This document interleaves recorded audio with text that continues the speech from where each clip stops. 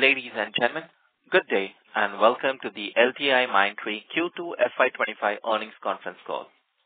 As a reminder, all participant lines will be in listen-only mode, and there will be an opportunity for you to ask questions after the presentation concludes. Should you need assistance during the conference call, please signal an operator by pressing star, then 0 on your touch-tone telephone. Please note that this conference is being recorded. I will now hand the conference over to Mr. Vikas Jadhav, Head of Investor Relations, LTIMindtree. Thank you, and over to you, sir. Thanks, Sam. Good day, everyone, and welcome to LTIMindtree's Q2 FY25 earnings call. Today on the call, we have with us Mr. Diversified, who is the Chief Executive Officer and Managing Director, Mr. Sudhir Chaturvedi, President Global Markets, Mr. Nachiket Deshpande, who is our Chief Operating Officer, and Mr. Vipul Chandra, who is our Chief Financial Officer. So we'll begin with a brief overview of the company's Q2 FY25 performance, after which we'll open the floor for Q&A. Just want to remind you that during the call, we could make certain forward-looking statements. These statements consider the environment as we see as of today and carry risk and uncertainties that could cause our actual results to differ materially from those expressed today in today's call. We do not undertake to update any forward-looking statement made on this call. You can find this forward-looking statement in our earnings release also. With that, now I turn over the call to DC for his opening remarks. Thank you, Vikas. Good evening and good morning to everyone on the call. Thank you for joining us today. I'm happy to report that Q2 was a good quarter, marked by broad-based sequential growth we experienced across all our verticals and geos, and several multi-year deal closures in manufacturing, energy and utilities, and BFS verticals. We consolidated our standing in an existing account through vendor consolidation and long-term revenue commitment, securing a $200 million plus TCV over a 5-year period. Our large deal pipeline remains robust, with several deals nearing final decisions. These positive trends are reflected in the strong hiring of over 2,500 employees during this quarter. We also opened 22 new logos during the quarter. With that preamble, let me summarize the numbers. I am pleased to report a sequential growth of 2.8% in US dollar terms against the backdrop of a largely status quo IT spend environment. Q2 revenues stood at $1.13 billion and was up by 4.4% in constant currency and 4.7% in dollar terms on a year-on-year basis. On the margin front, the EBIT margin for the quarter stood at 15.5%, an improvement of 50 basis points sequentially, and the net profit margin was at 13.3%. Q2 order inflows stood at TCV of $1.3 billion. In a continued challenging macro environment, the need for a substantial shift and pivot towards AI is quite clear to us. To lead in this new AI-influenced business environment, we did a complete LTIMindtree level pivot to an AI-first approach, which continues to drive our success amid these disruptive times. I will today share with you our AI strategy, which is anchored in 3 core principles. AI in everything, ensuring we reimagine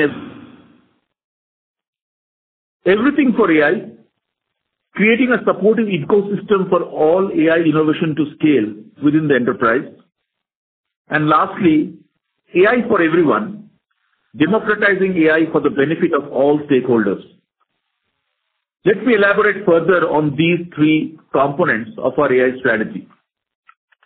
First, we will adopt AI ourselves and transform the way we work by infusing AI in everything we do. For example, we are enhancing experiences with the help of GenAI augmented creatives and content. We are also running and optimizing campaign operations with AI-powered tools. Our knowledge fabric-driven agent and co-pilots-based IT operations is helping unlock the next level of efficiency and productivity. We are leveraging AI for legacy modernization. For security operations, we are focusing on AI-driven threat detection and response. We are using Vision AI for Industry 4.0 use cases like defect detection in metals. We are reimagining platform operations with an AI-first approach in areas such as underwriting, claims processing, and customer service operations. We also recognize the challenges our customers are facing in scaling AI for the enterprise, which could be in the form of trust in data, cost of scaling, AI safety, adoption, or human impact. To address these challenges, we collaborate with our customers to engineer platforms that enable AI at scale. This commitment forms our second principle, everything for AI, which encompasses preparing data foundations and infrastructure for AI, building trust and observability, and implementing the right controls for generative AI applications. Just to illustrate the scale we have achieved in a short span, the LTIMindtree AI platform we launched earlier has been adopted in 40+ customer environments to achieve the same. The third principle of our AI strategy is AI for everyone, and this focuses on empowering people and humanizing AI. We aim to achieve this by firstly developing co-pilots and navigator apps tailored for every persona.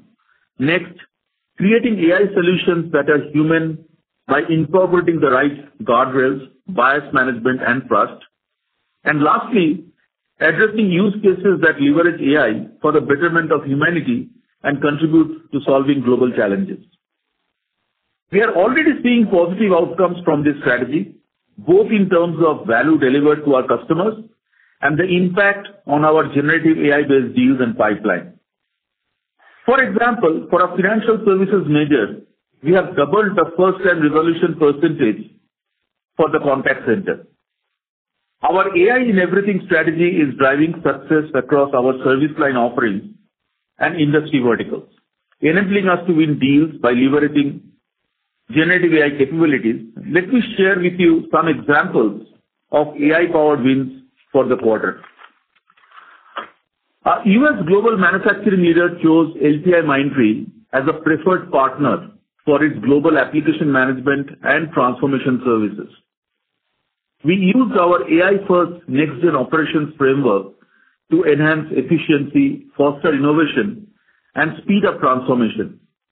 This opportunity arose from vendor consolidation, where we became the sole partner for the customer from 4 existing vendors.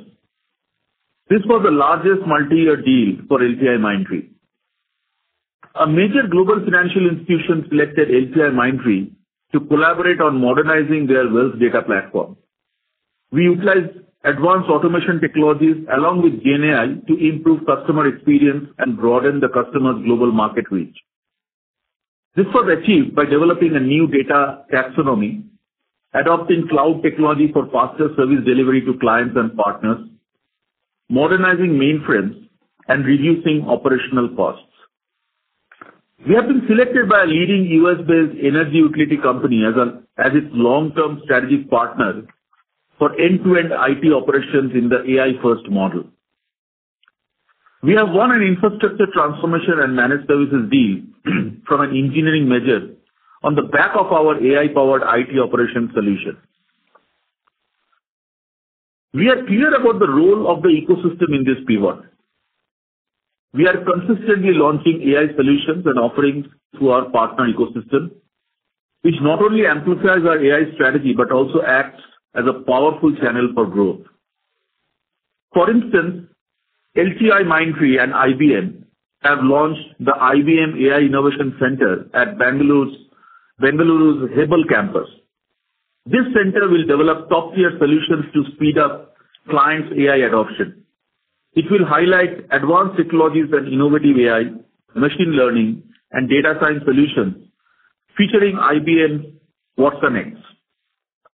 We are empowering our workforce by providing them with generative AI tools and training through our edutech platform, Garuda. This platform offers tailored training pathways based on employees' skill levels and technology backgrounds, featuring curated programs for both our internal service clients and partners. Currently, 63% of our workforce is trained and equipped with GenAI capabilities. To summarize our AI pivot and what it means for our business, we remain committed to investing in developing our AI intellectual properties as well as vertical and horizontal solutions.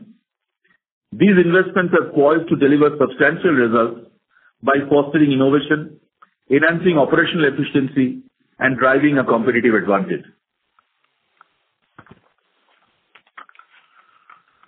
Let me now spend some time on our industry verticals.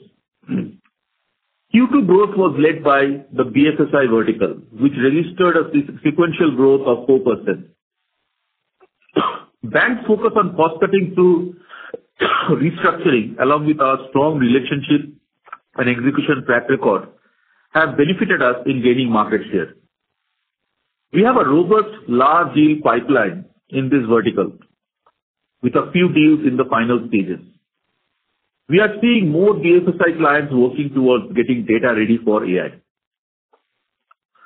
After a significant sequential growth of 7.9% in Q1 in the technology, media, and communications vertical, Q2 witnessed a further 1.9% sequential growth with a year-on-year growth of 12%. While cost optimization continues to remain the dominant theme for both hardware and software vendors, there has been a focus on infusing AI and GenAI in products to enhance customer experience. This is expected to scale up further as the market matures. The manufacturing and resources vertical witnessed a steady growth of 0.7% on a sequential basis and 5.8% on year-on-year basis. We see continued traction in ERP while also gaining market share in vendor consolidation, leveraging our AI in everything theme. As mentioned earlier, we closed a deal of over $200+ million in TCV in this vertical. Our consumer business experienced sequential growth of 2.6%, aligning with the overall company performance. Growth in Q2 was driven primarily by the TTH and retail sectors. We are employing AI to enhance customer engagement and as an entry strategy for some of our smaller verticals. Following a 7.9% drop in the Q1 revenue, the healthcare, life sciences, and public sector vertical experienced a 5.9% sequential growth. In terms of geographies, America, which contributes 75% of our revenue, has grown by 7% on a year-on-year basis. Europe contributed 14.4%, and the rest of the world contributed 10.6% of our revenue.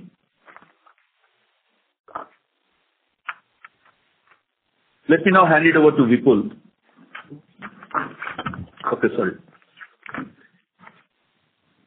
My apologies. Let me talk about the people front. On the people front, our headcount rose to over 84,000 at the end of the quarter as we added 2,500+ employees during the quarter. For the quarter, our LTM attrition remained stable at 14.5% compared to the 14.4% last quarter. We onboarded 1,100+ freshers this quarter.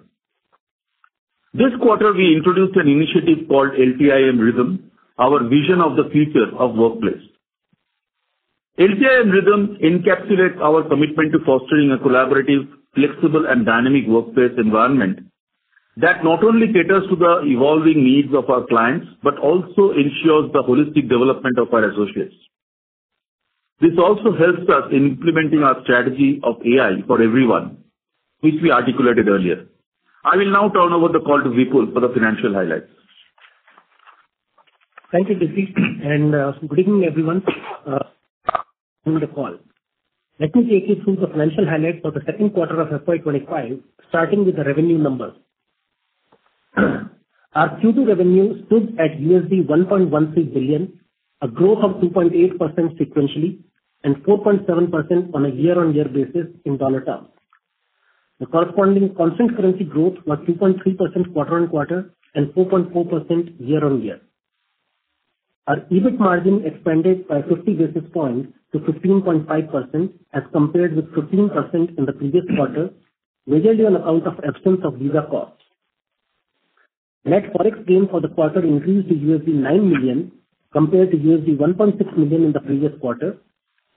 Leveraging our strong cash position alongside efficient investment management, we achieved an investment income of INR 212 crores this quarter.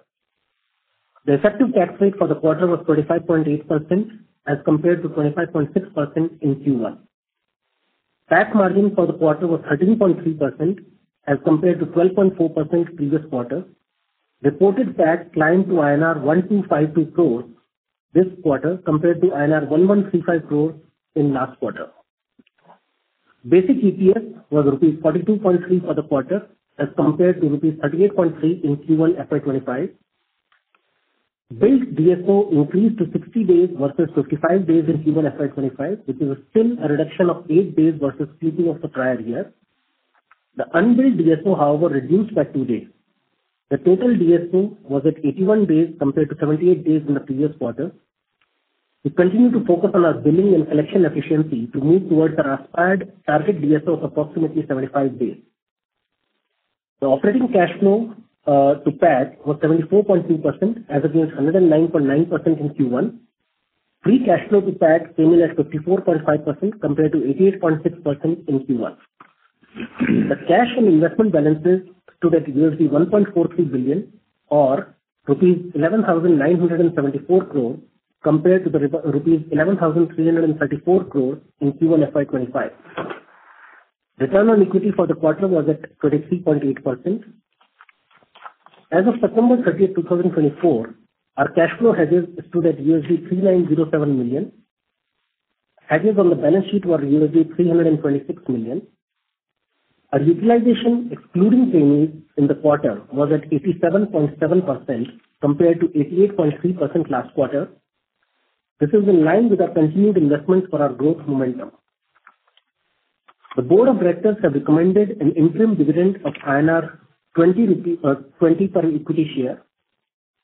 We are pleased to announce that LTIMindtree has attained a rank of 13 across sectors and rank 5 in IT and communication sector in Business World India's Most Sustainable Companies Top 50 listing for 2024. We are also looking to use our ESG capabilities to help our clients achieve their ESG goals. In line with this, LTIMindtree has launched a new comprehensive digital transformation and ESG platform, Smart Spaces 2.0, which can help with end-to-end ESG reporting across key factors while delivering predictive maintenance and repair inputs. These recognitions and actions serve as a testament to our proactive approach in integrating sustainable practices.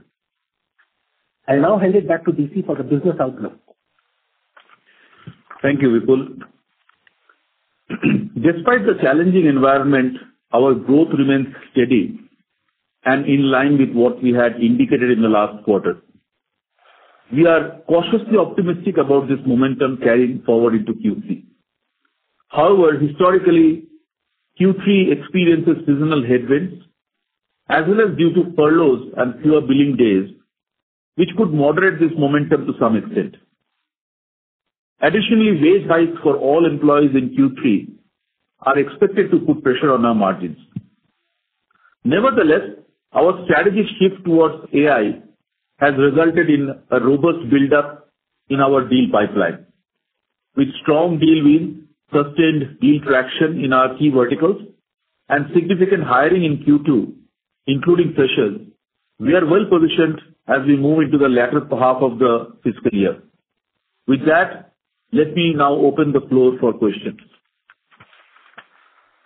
Thank you. Ladies and gentlemen, we will now begin the question and answer session.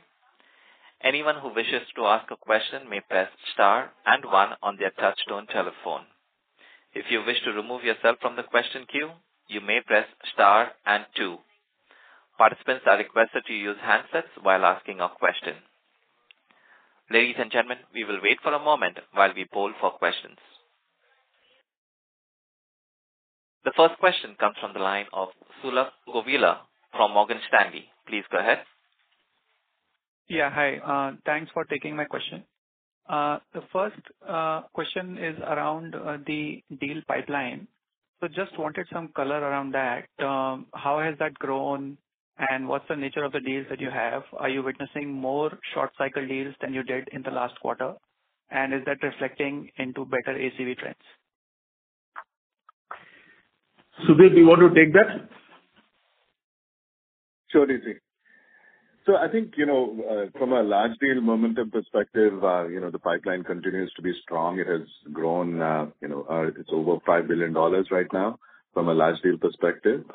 In terms of the demand trends that we're seeing significant traction in the BFSI vertical, as you can see in our growth numbers as well. And that vertical is also characterized by having a demand which is, I think short cycle is perhaps the wrong term. What we are seeing is that we are actually, doing both a combination of deals as well as opening new logos, as well as, the new MSAs also that we mentioned last time in our call, where we spoke about how we are being chosen as a preferred supplier. So it's a combination of factors that is now resulting in a pipeline that has a combination of large deals as well as demand from as well as being on the right side of vendor consolidation, as well as demand from slight increase in discretionary spend.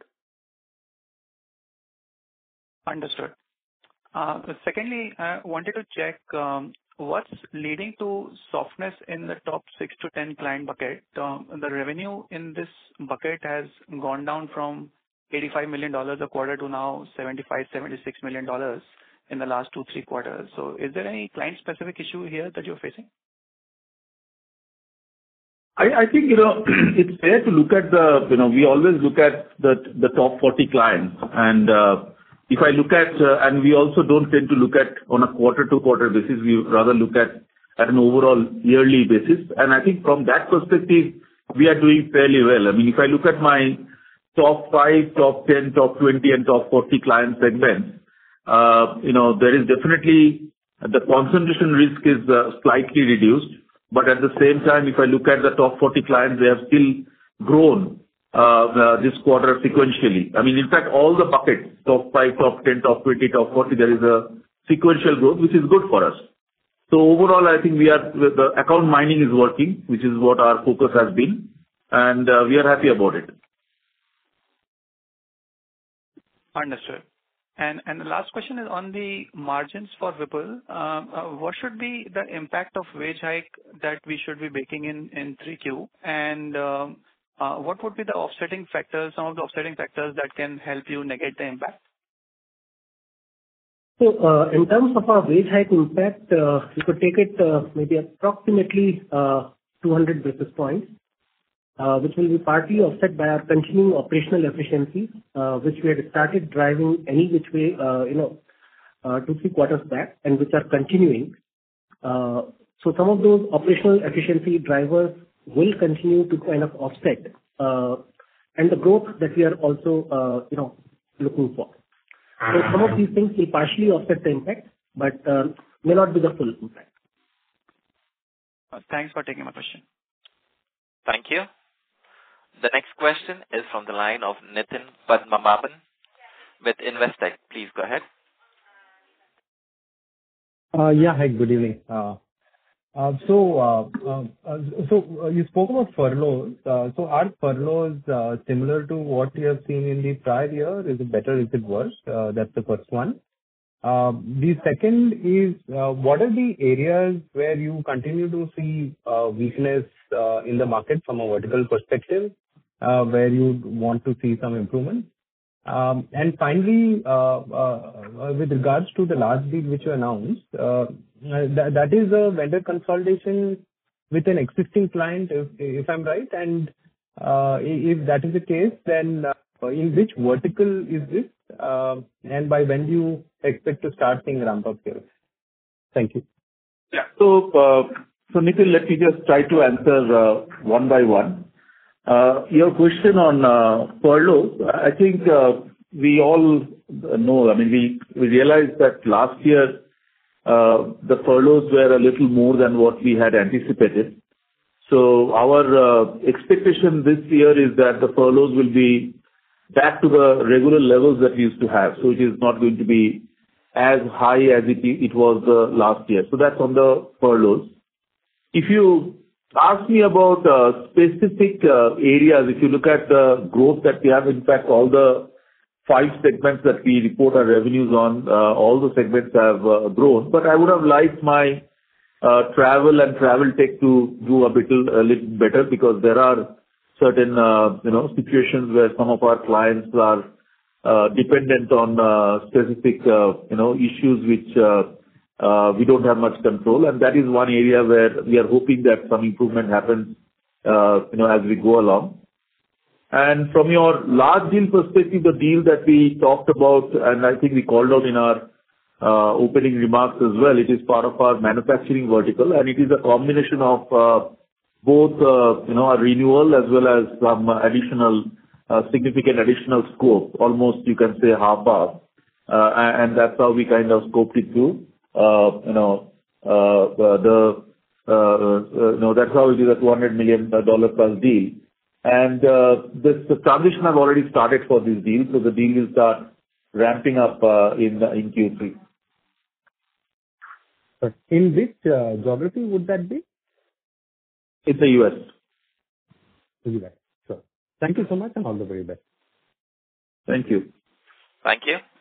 The next question is from the line of Vibhor Singhal with Nuvama Equities. Please go ahead. Yeah, hi. Thanks for taking my question, and congrats on a solid quarter. Just 2 questions from my side. Firstly, on the BFSI vertical, very sharp recovery from what we saw, especially in the last 2 quarters of the last financial year. You also talked about some of the deals in BFSI which are there in the pipeline and which we should be able to close very soon. So just to look at the outlook in this sector, do you expect the growth momentum in this vertical to continue, especially after the interest rate cuts also coming in? What are the specific areas in this BFSI where you are looking at in terms of higher tech spends, let's say, capital markets or insurance, or which part of those businesses? Any color on all those aspects will be really helpful. And then I'll have a follow-up question. Yeah, thanks, Vibhor. So if I understood your question, let me just give you some color on BFSI. We are, first of all, very pleased with the growth coming back in BFSI. But specifically about the growth, it is primarily led by BFS, but it is the growth is fairly broad-based across all the clients that we have. The growth is we have been winning these deals in 2 scenarios. One scenario is wherever we have been incumbent and there is a vendor consolidation, it has worked out favorably for us. And also in a situation where we have not been present, but it's a new logo for us. We have won that kind of deals as well. I must say that bulk of the wins that we have had in this BFSI has been mostly cost takeout and efficiency-oriented deals. Having said that, our strength in governance, regulatory, and compliance also helps in terms of driving some of the spends in this area. And I can only say that the cautiousness that we had in terms of discretionary spend, that has not significantly changed. So we still see not much of discretionary spend coming back. But as I articulated, in whatever opportunities we are getting, there is a significant momentum that we have generated. Got it. So the discretionary spend, those remain on hold. That we have not seen any change from, let's say, the last quarter.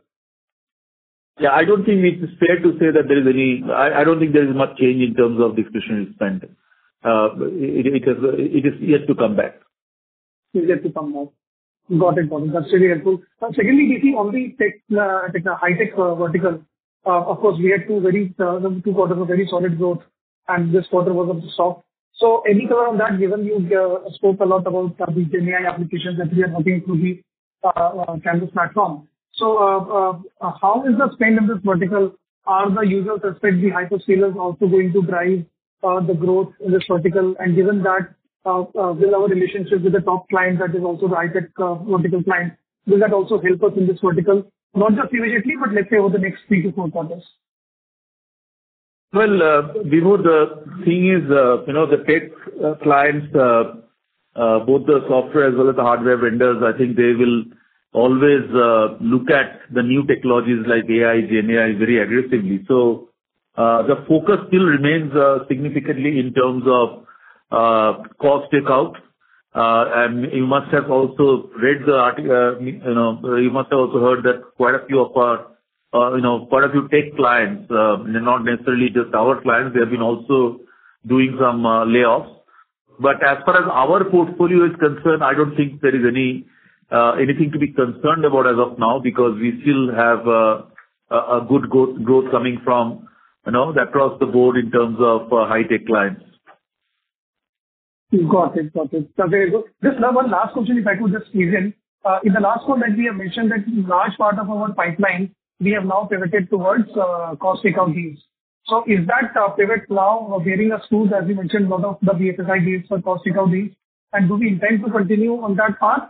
Or do you believe maybe in the next couple of quarters, we expect the discretionary spends to come back, and then there could be some mix and match of the deal pipeline there?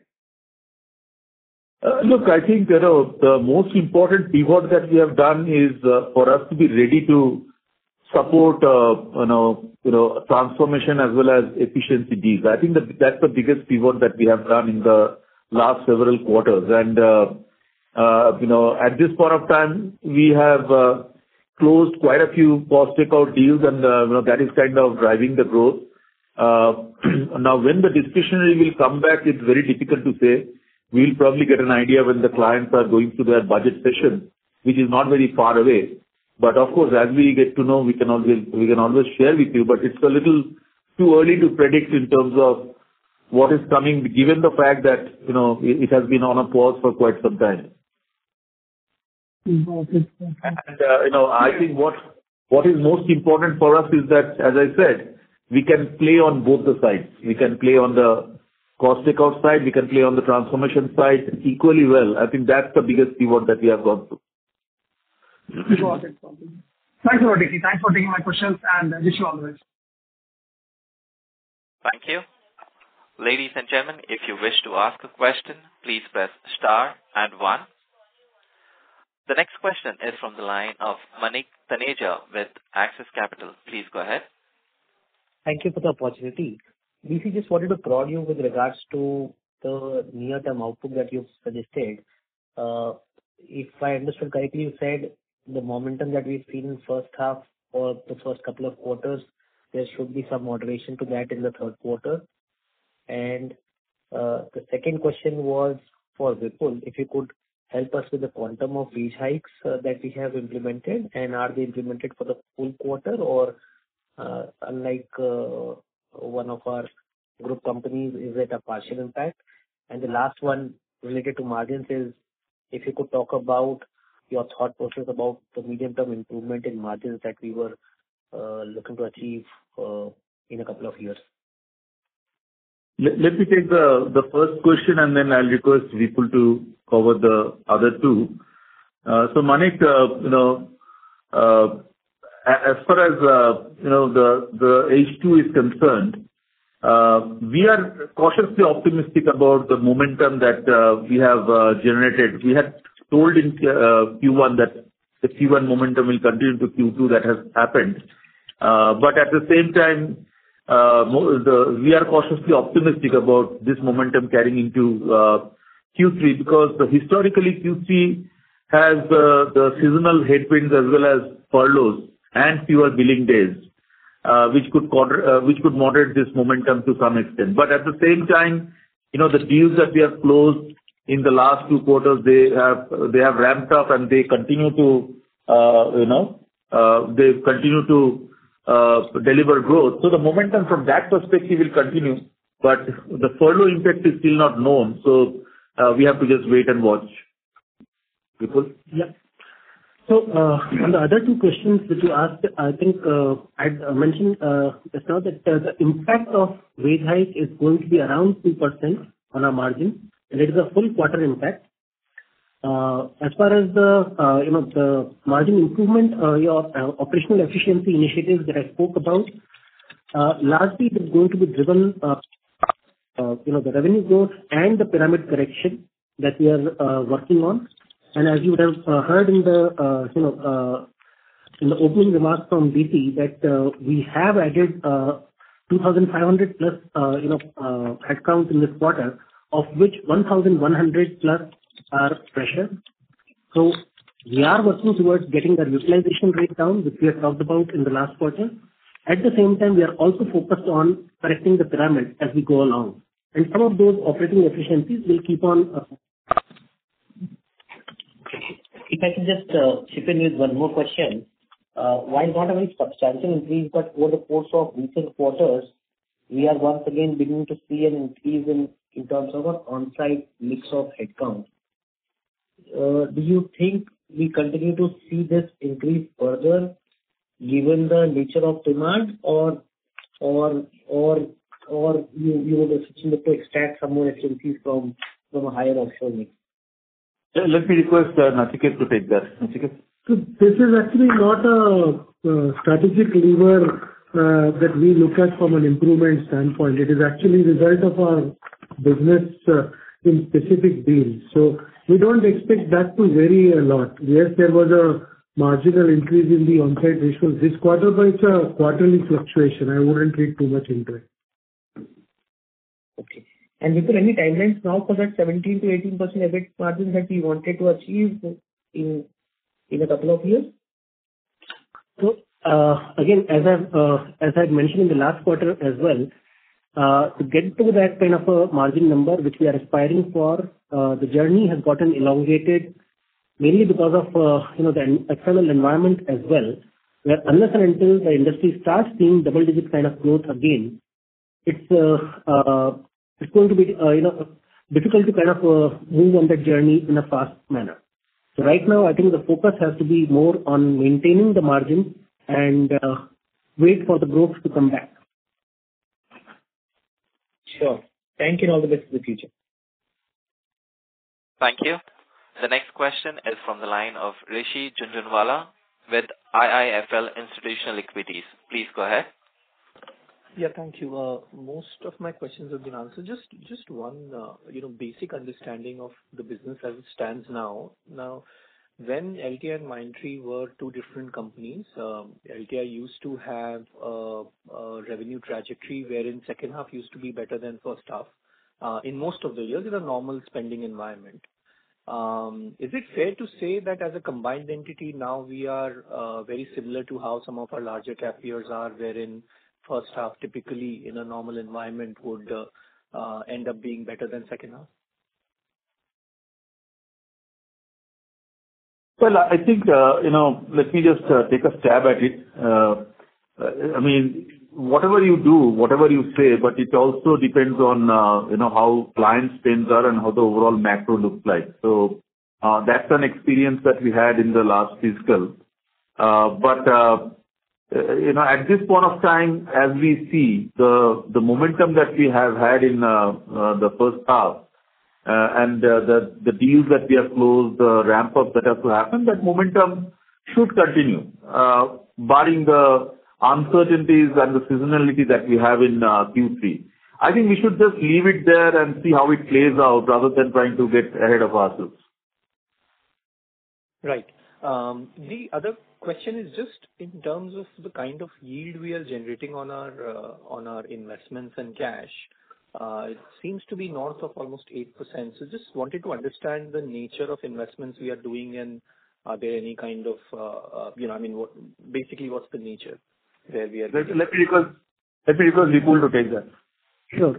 So in terms of the investments that we are doing, I think most of the investments are in mutual funds on the debt side, either money market or GSEC and corporate bond portfolios in the mutual funds.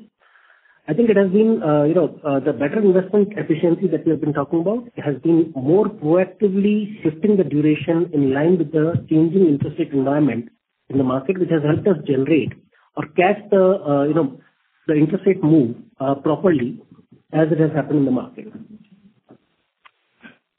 Okay. Thank you so much.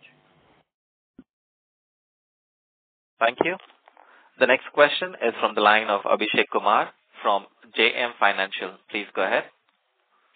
Yeah, hi, good evening. Thanks for taking my question. I have two questions on furloughs, and let me ask them together. First, I just want to understand how to read furloughs. When you say, furloughs this year would be a more normalized furloughs, does that mean that the pressure on budgets are easing and therefore, because furloughs generally coincide with budgeting cycle. So does that kind of suggest that budgets next year could also be normal? That's question number one. And question number two is, some of your peers have said that furlough this year would be similar to last year. Well, that could be because of difference in portfolio clients, etc. So when we say it is more normalized, which areas or which verticals we are seeing furloughs normalizing, and is there any pockets where you see that furloughs could still be similar to last year? Thank you. Okay. So, it's a little too early to predict about the budget cycle, etc., given the fact that, in the U.S., the elections are also, on our way.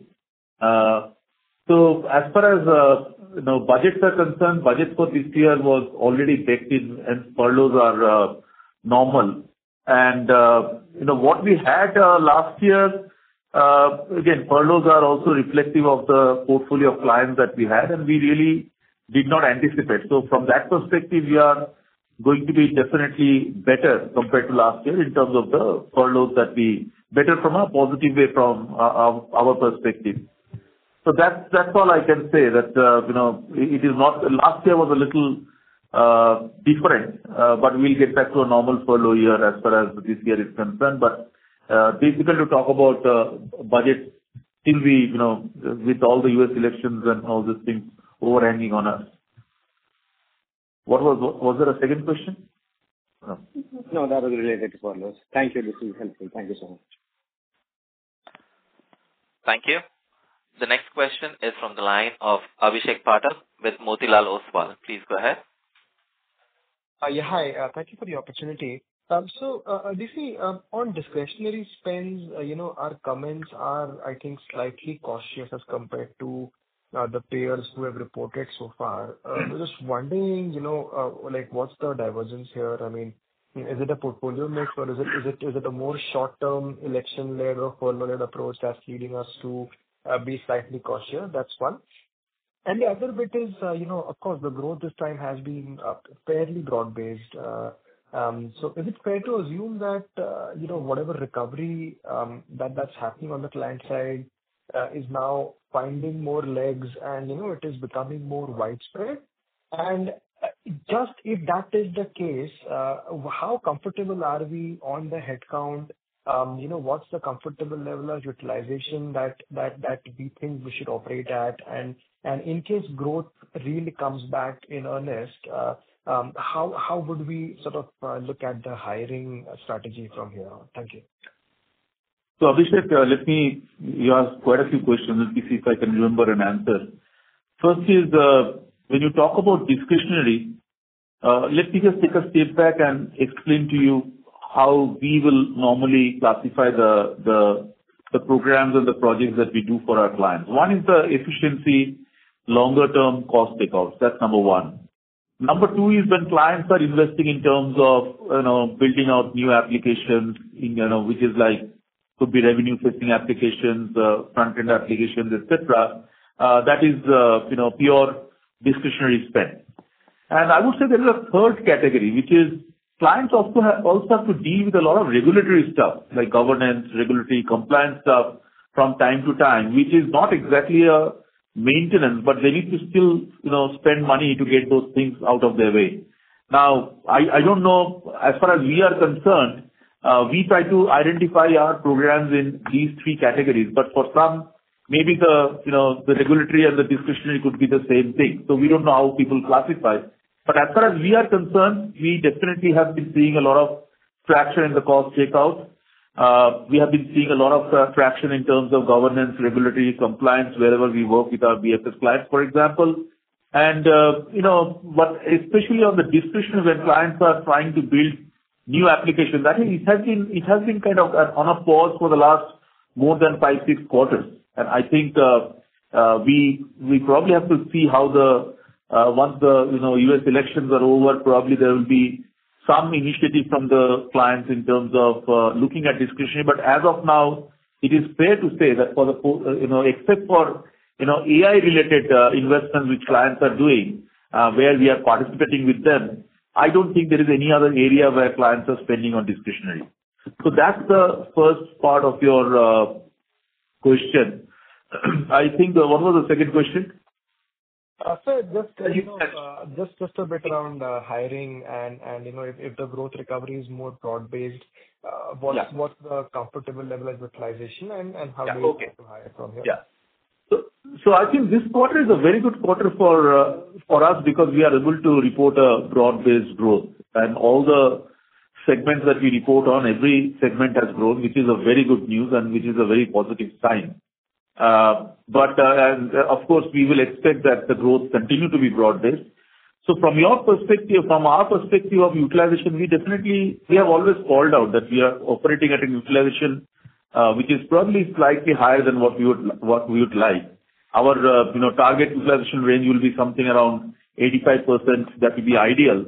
And one of the reasons why we were operating for the last several quarters at a slightly higher utilization is also to ensure that we get the benefit and the benefit of the two organizations coming together, utilizing the bench from two organizations so that we kind of reduce the bench and make best use of it. So there was a specific design why we could operate at a higher utilization. But obviously, as the growth comes back, we will aim to be at 85% utilization, and which will also kind of mean that there will be a headcount addition accordingly. We always try to add the headcount based on the business scenarios. I think you can do the math and you can see that there will be headcount addition from this point as we go along. Understood. That's very clear. Thank you.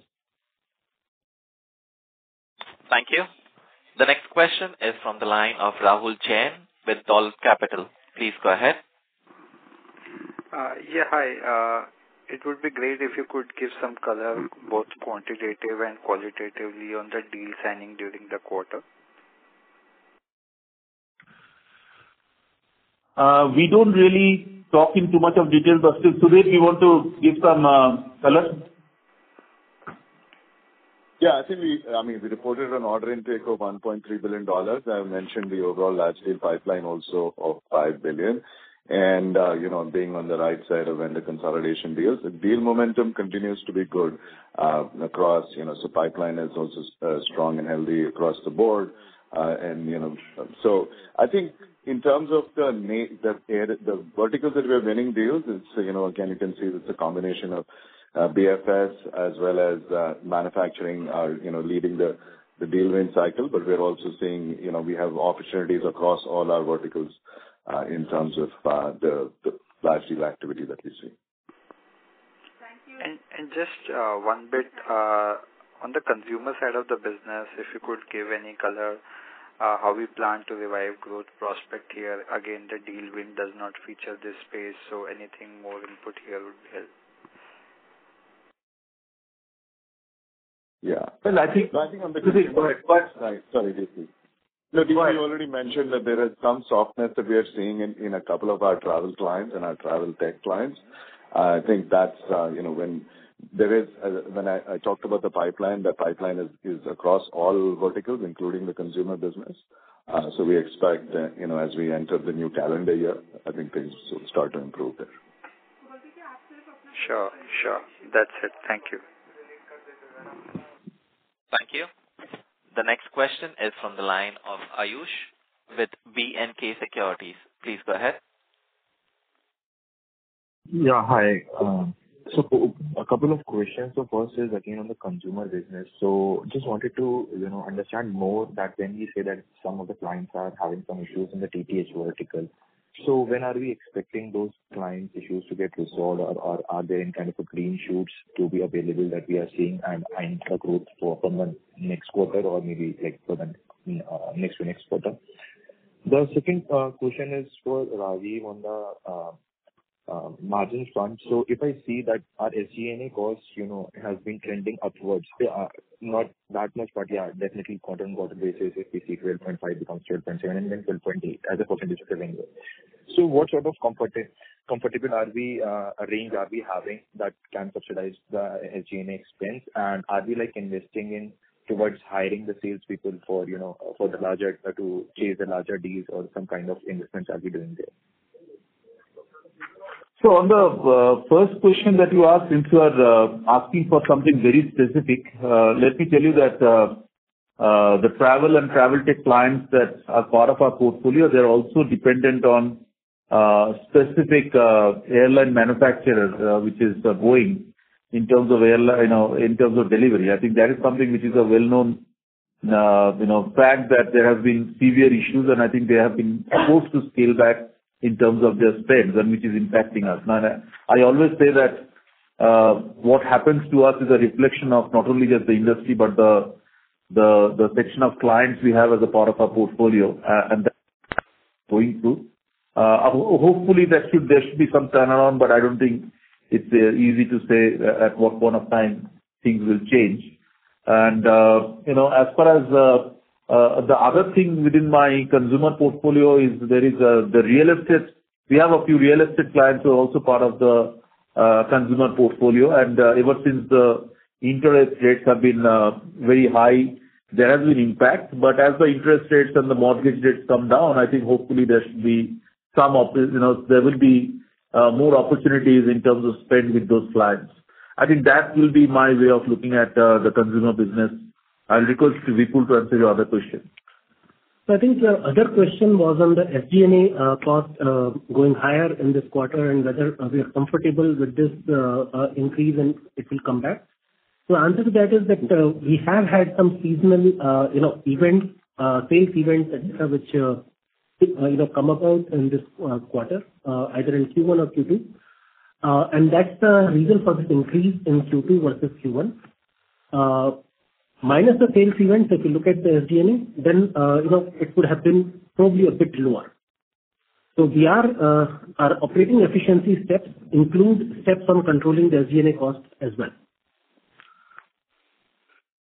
Great, thanks. Just to follow up for Sudhir, if you can just explain, because we are having a bit more exposure to the SAP. So what sort of traction are we eyeing for the SAP? Because we have hired couple of hiring on the SAP front, and what kind of demand are we seeing on that front?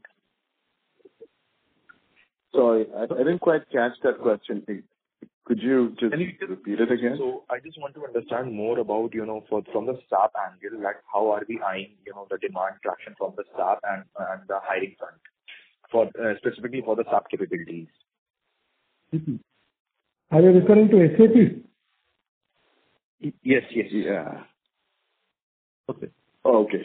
So, yeah, from an SAP perspective, we know that there has been a increase in demand because of the S/4HANA implementations that our clients are doing. Again, we are working on several implementations right now. We are a top tier partner of SAP.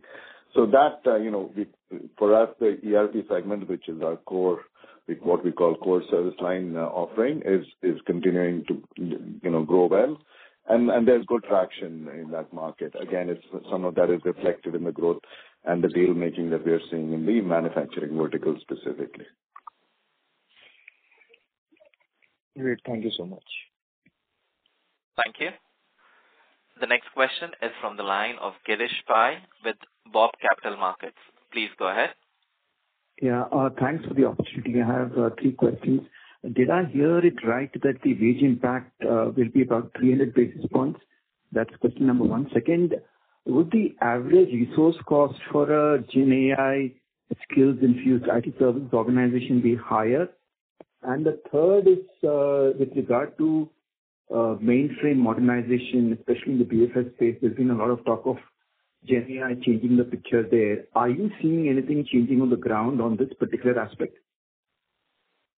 So let me request Vipul to take the first question and then... On the first question, I think what I had said was 200 basis points, not 300. So I think that's a simple answer. And when it comes to the GenAI skill set, see, it will be across the spectrum.